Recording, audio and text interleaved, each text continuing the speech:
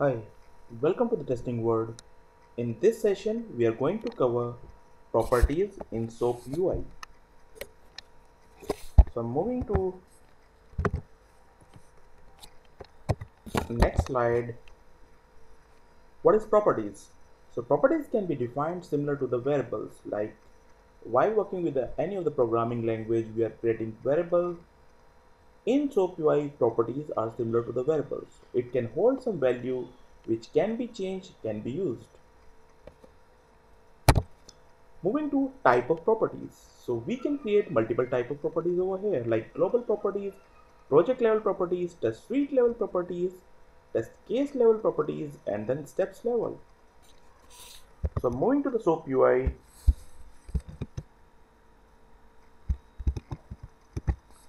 here's the SOAP UI. So first I'm moving to the global properties. I'm going to this file, preferences. Here we have the option of the global properties. We can define these global properties like I have defined the JIT global and given the value 10017. Click on the OK, and here my one property is created. We can check it that is created or not. So I'm going to the property, here global property, and we can see the property is there. We can create the property at the project level. So that is my project, and double click on that. So that is the project window. Here we have the option of the properties. We can create the properties over here. So I'm creating a property JIT project. So I'm creating a project level property and again giving the value 10018. In the same kind, we can create the property at the test suite level. So I'm going to the test suite. Here the properties. Click on this JIT suite. So I mentioned like 10020. In the same way, I can go to the test case level. Here we are getting the properties. Click on this. Click on the property JIT case, and I mention like 10022. So we have seen like we can create the global properties, we can create the test suite level properties, we can create test suite level properties, test case level properties, and the project level properties. So what's the difference between them? So we can easily understand that global properties can be used in the multiple projects. All the projects that we are going to create in the SOAP UI, we can use global properties.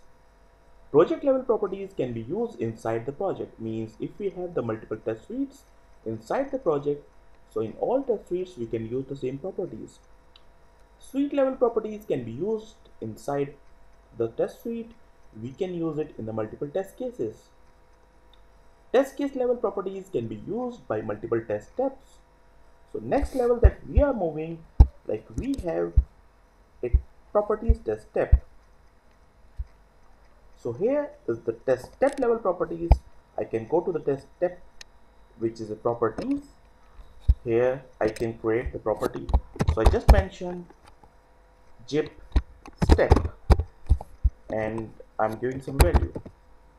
So here we have seen like we can create a properties test step which can hold multiple properties. So I can create multiple properties over here like JIT step 1 and given the value 10025. Now we have seen like we can create the property inside the test case as well by creating the properties test step.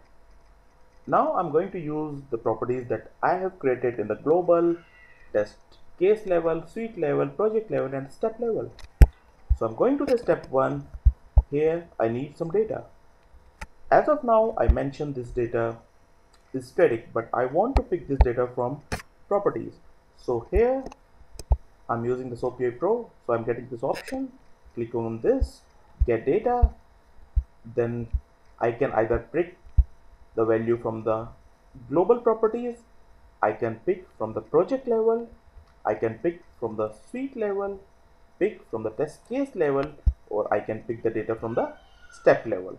So whatever the property that we are picking, it shows over here. Because I'm using the SoapUI Pro, so we are getting this UI option. If not, then we need to set it into the XML file. So while setting the XML file, we need to take care, like it started with the dollar, curly braces, its step name, or the global, or the project name, or test suite name, or case name, then hash, and your property name. So I'm coming to on a GUI part, I'm selecting it to pick it from the global or pick it from the project.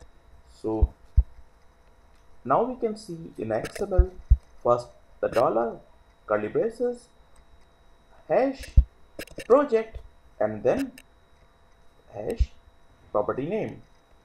So if you are working on SoapUI only, we have to set the values in the XML.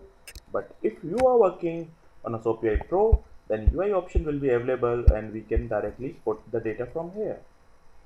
So that's all we have from the property side.